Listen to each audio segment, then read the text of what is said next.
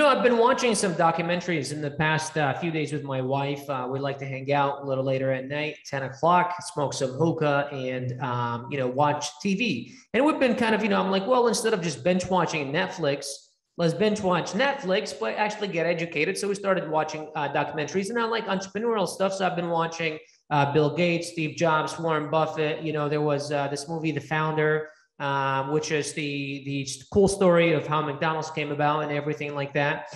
And I started, learning that, people like Warren Buffett and Steve Jobs, that they and Bill Gates, that they like their focus was all about their company and building their company. And then once they got to a certain point where they got, just massive amount of wealth, and that they were just very known, and they had kind of a abundance of money.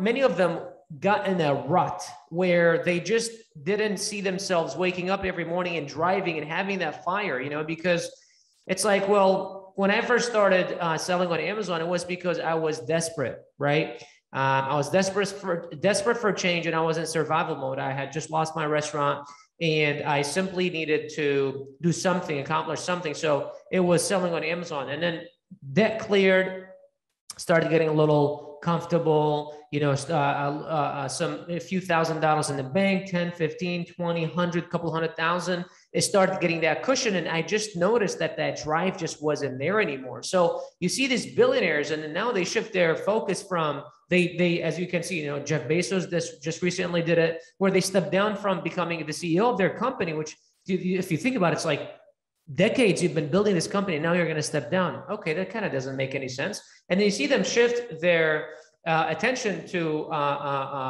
becoming, like getting it and going into a cause, something much bigger, giving back to society. I know that Bill Gates was building in Africa sanitary toilets and changing their sanitation and their clean water systems. Jeff Bezos obviously is trying to go to space and create new opportunities out there.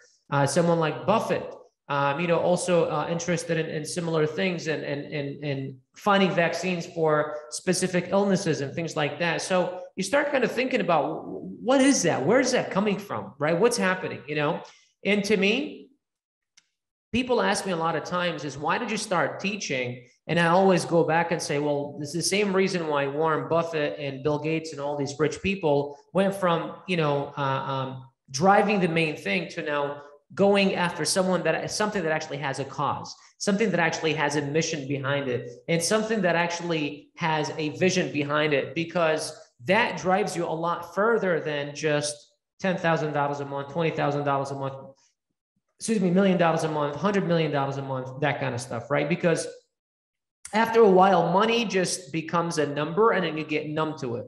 You have a car, you can buy a nicer car. You have a house, you can buy a nicer house. You go out twice a week, you can go out 7 times a week, but you get tired of it, right? If you have a boat, you buy a yacht. If you have a house, you buy a mansion. But then there comes a point where it's like, well, okay, what's going to happen after? So always going into anything in life with a mission and with a vision to accomplishing something greater than yourself will help you not only go further, but also avoid getting discouraged, and in fact, avoid giving up throughout your journey.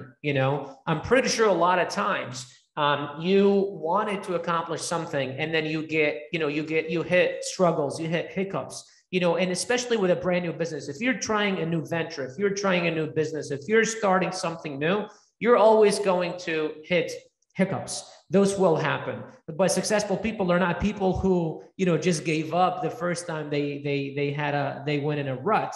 They just said, okay, well, I guess this thing doesn't work. I'm going to try something else, right? And they just kept on trying until something worked. But then it's like, after a while, how do you keep going, right? So you want to make sure that you have a vision and you have a mission in mind, that it's bigger than yourself. It's bigger than your spouse. It's bigger than your family. It's bigger than your teams, bigger than your companies, bigger than your surroundings, bigger than the money in the house and the luxuries and the material stuff, whether if it's giving back to people, whether if it's impacting people's lives.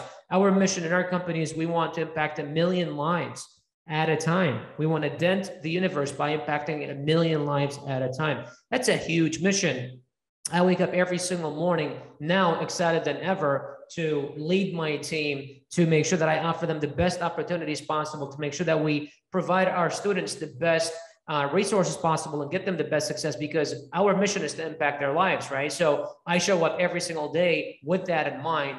And I can't tell you the last time I felt discouraged or I felt, like giving up, because I have that mission. But a few years ago, I did feel like just letting go. I did feel like giving up. In fact, before I started Amazon and even before I started my restaurant, I did have a couple of businesses that were pretty successful. But then because there was no mission, there was no vision, there was no reason to really keep going further, I kind of let go. And it wasn't, I just gave up. I just folded and walked away, but I kind of let go. I started resting on my laurels, and over time, it just vanished. So I hope this video found you well. Let me know in the comments if you'd like to see anything else in regards to this topic or any other topics. Also, let me know in the comments what you most liked about this video. Hope to see you in the next video. Take care.